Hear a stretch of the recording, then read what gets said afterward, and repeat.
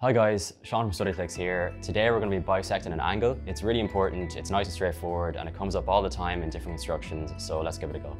So this is what our final product is going to look like once our angle is nicely bisected.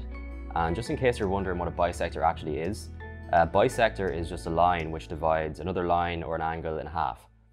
So now that we've defined that key term, we're just going to start the construction. Okay, so here's our original angle before it was bisected, and the first step of this construction is just going to be to swing a nice arc from the point Y, which is going to intersect both the line YX here and also YZ. So we have two new points here of intersection, and from both of these points we're going to swing again with our compass somewhere out into the middle of the angle like this, and make sure both these arcs cross. And as you can see, we've got a third intersect now, and this is actually our point of bisection. So if we just join that back to the point Y, we have our actual bisector, the line of bisection. And that's our angle bisected. So we have two equal angles in here now. And just in case you're wondering why this works, it's because we've actually created two congruent triangles on our construction.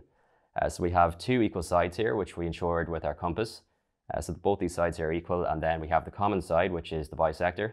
And actually another side here, which we haven't drawn, so it's a bit invisible, but we could draw it here with dotted lines. And as you can see, both of those sides are equal as well. So that's it for this construction, and I hope you enjoyed the video.